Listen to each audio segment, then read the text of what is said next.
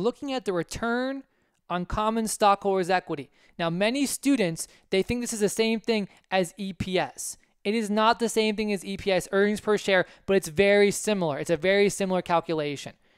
These are all earnings per share, return on common stockholders' equity, all part of analyzing profitability. Profitability analysis evaluates the company's ability to generate future earnings. This ability depends on the relationship between the company's operating results and the assets the company has available for use in its operations. Thus, the relationship between the income statement and balance sheet items are used to evaluate profitability. Now, profitability analysis, lots of different ratios. Ratio of net sales to assets, rate earned on total assets, rate earned on stockholders' equity, rate earned on common stockholders' equity, which, by the way, the difference between those two is that one, you factor in preferred stock, one, you take out preferred stock. Then you've got earnings per share, price to earnings ratio, dividends per share of common stock, and dividend yield. This one, again, we're focusing on the return on common stockholders' equity. Very similar ratio or calculation to earnings per share. The return on common stockholders' equity measures the rate of profits earned on the amount invested by only the common stockholders, not the preferred stockholders.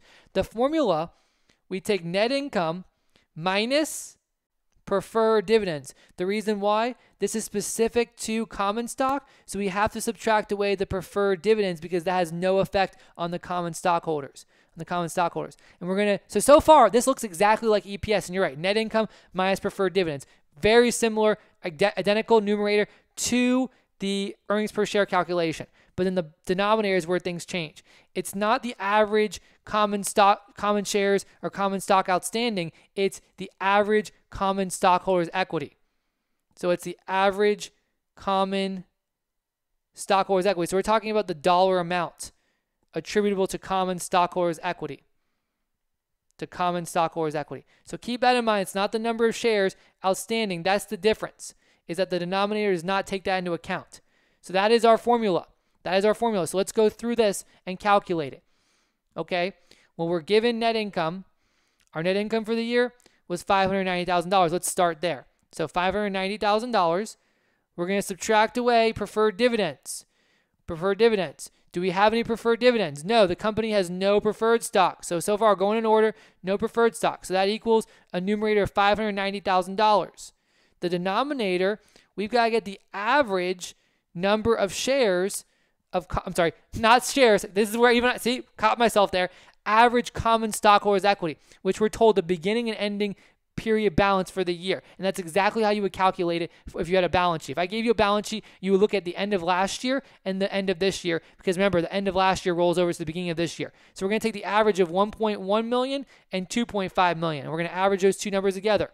So we take 1.1 million plus 2.5 million, and we divide that by 2. We're going to get $590,000. And then we divide that, the denominator is going to be an average on the bottom. That's going to be $1.8 million. Again, these are dollar amounts, not shares of stock. Caught myself earlier, didn't I? So that's important to remember. This equals 32.78%. The higher this is, the better it is for the company, because again, it's the return on common stockholders' equity. It measures the rate of profits earned on the amount invested. The higher the percentage, the better in terms of being an owner. But 32% is pretty good. That's a pretty good return on investment. Okay, so keep that in mind. It's a pretty good number. The lower it is, not so good. So if you're a potential investor considering your options, you want to look into that. You want to look into how much total stockholders' equity is out there, and you use these numbers to see what you would have generated over a period of time, over that year.